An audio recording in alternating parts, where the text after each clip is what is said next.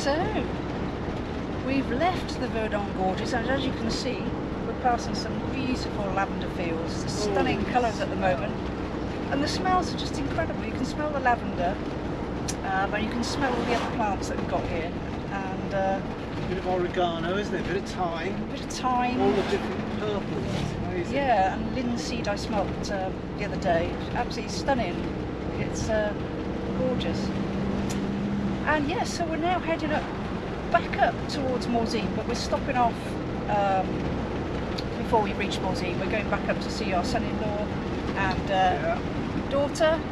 So we're really looking forward to that again. Staying with them for a couple of nights before we head back off to Pays de Galles, back to Wales. I know, I don't want to go. I want to stay in France forever. So yeah, what's the place that we're staying at tonight? Well, I'm aiming for Aix-Les-Bain, which is a lake a little bit southwest of Lake Geneva. It's about 180 miles from Verdon Gorge today, so we left about 10ish, 10:30ish, so we're hoping to get there about 4 or 5 o'clock this afternoon. With nostrils full of the scent of all those lovely herbs that Nikki was talking about. Yes, absolutely amazing. Herbs de Provence, of course. Yes, yeah. And here's some more. Beautiful. So, hopefully we'll show you some good scenery along the way. Yeah.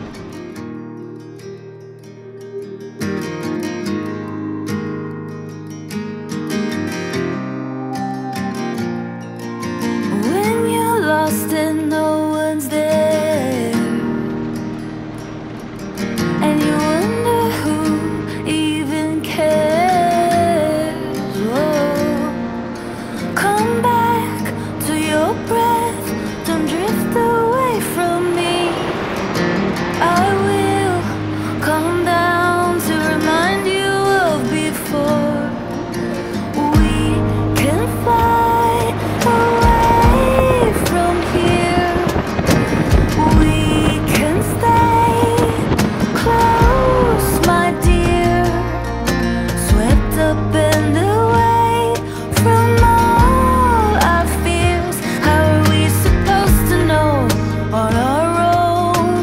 Together we can go slow. Why don't you leave it all to me? I know how hard it all can be. I'm here to hold your hand through this. Whoa, I'll be beside you all alone. My love for you is so strong.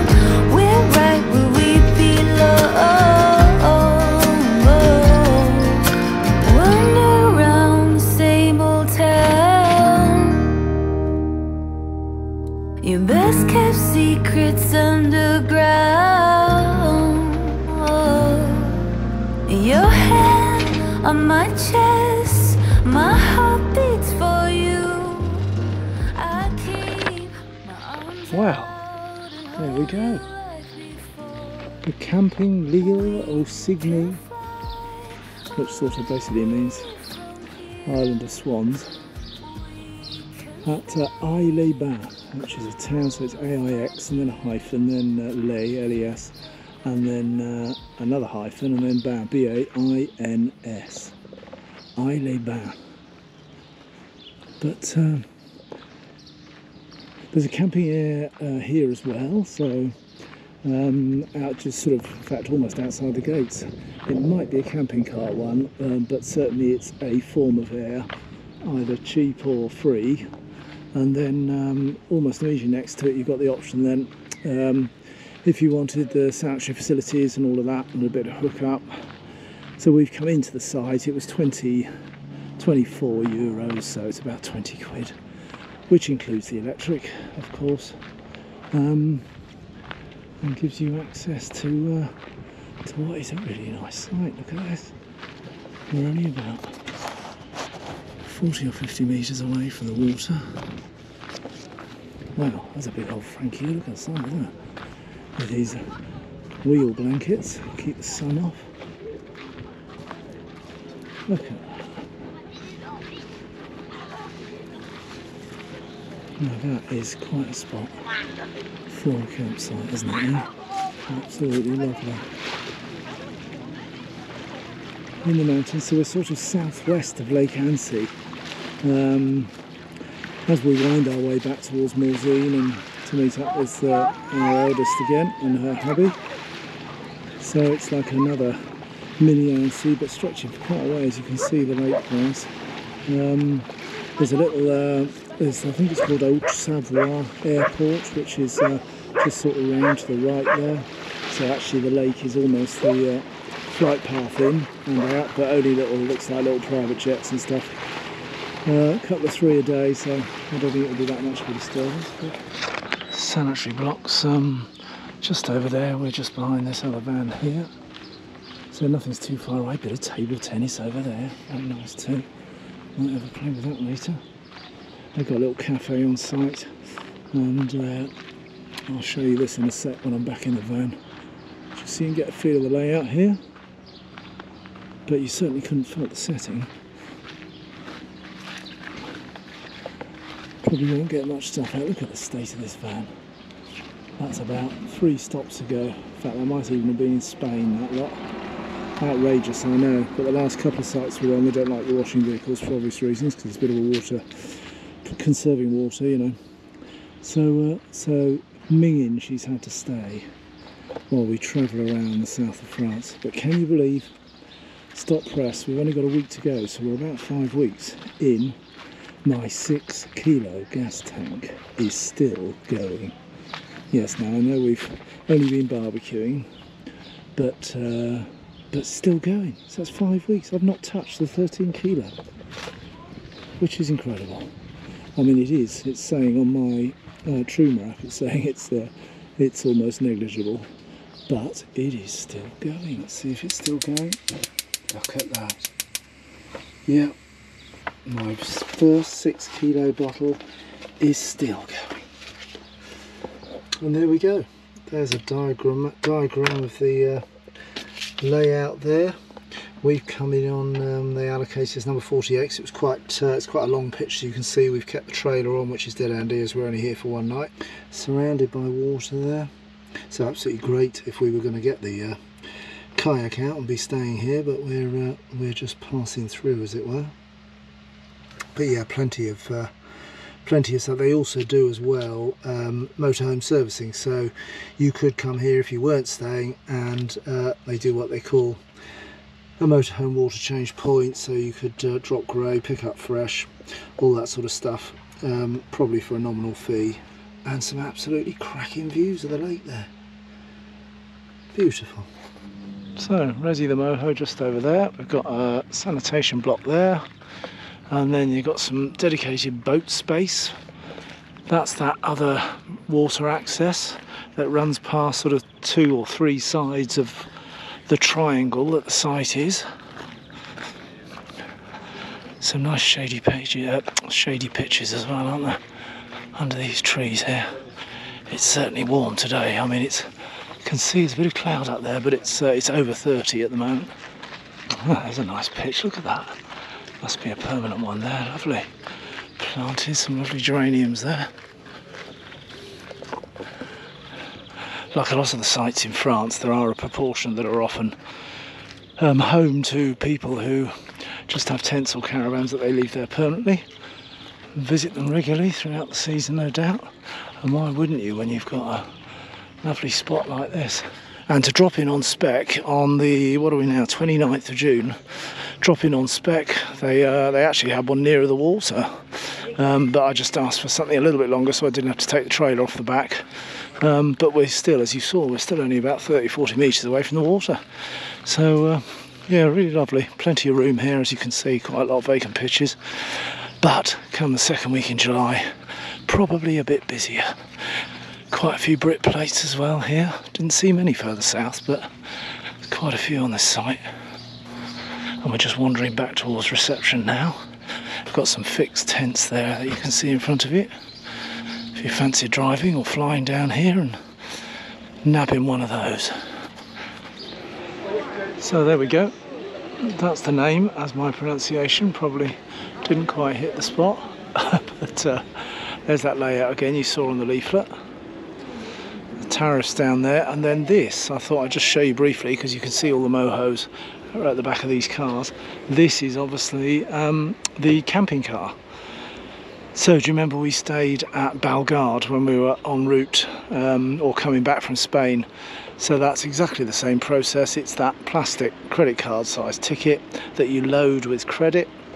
And the rate for this one, which I was just coming to have a look for, you see it's seasonal, so daily rate 11th May, 12th of May, 17th September. So you can stay on one of these for a maximum of 4 nights, €14.50, or if you just want to do empty and fill water, you can actually do a van service as well. You can do that for €2.50. So $14.50 without the facilities and sanitary, and then just in there where we booked was 24. So it's an extra €9.50 to get the electricity and a few of the extra bits and bobs. Albeit that might actually include the electric. Yes, if it was like Bellegarde, that probably does include electric, but so it might well do. So either for you to choose from if you fancied a run through here. Very nice selection. There's a little calf, open till about 9 or 10 tonight. Well, look at that. And that's the other side of the triangle that the site's on. A lovely little marina. I bet a few of those permanent pitches here have got a boat or two in there, haven't they? Lovely. Out for a bit of fishing. What a backdrop.